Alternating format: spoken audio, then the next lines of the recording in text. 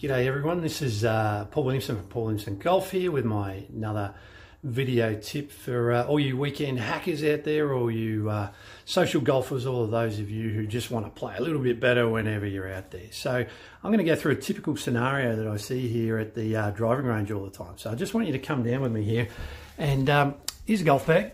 I go down the range all the time. I'll sit there and basically be having a look in someone's golf bag, and I'll ask them, hey, do you use the same golf ball every time you play? And this is generally what we find. So if you have a look in here, there's a whole stack of balls. Right, now, as I pull some out here, we've got a Titleist DT True Soft. There we go, pretty soft ball, that one. What's this one? Ah, the old Dunlop 65. There we go.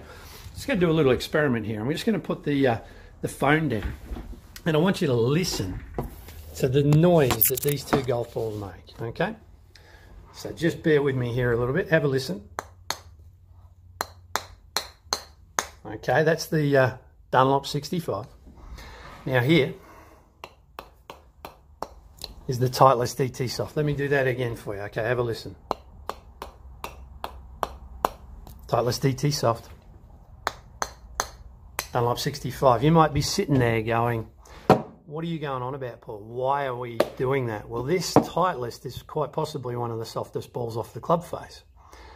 This one here, the Dunlop 65 is really hard. How's this going to affect your golf? Well, without you having to do anything different, you want to be more consistent, how about you just get the same golf ball to play with every time? I know there's many of you out there who start off with the brand new, the Titleist, fantastic. You're playing great for the first 6 holes, hit that one in the water, you're really angry, you're pissed off, you go to your bag, you pull out the nearest one, and it happens to be the Dunlop 65, which, as you could just hear, is a very hard ball compared to a soft ball. You get onto the next screen, you've been chipping and putting really well, and all of a sudden the same kind of putt that you just hit on the last goes 6 foot past, because instead of being nice and soft like this one, it was hard like this one.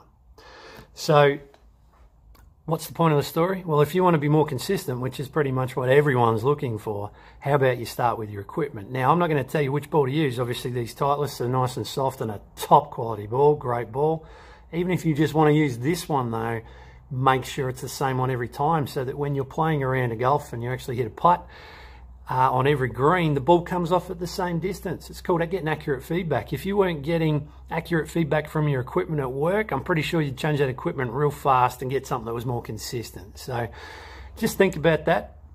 Think about just making sure it's the same golf ball. Obviously, these Titleists ball I use, they're fantastic. Pro V1X, great. Sounds like a big advertisement, but they're the #1 ball in golf for a reason, because they're the most consistently made balls.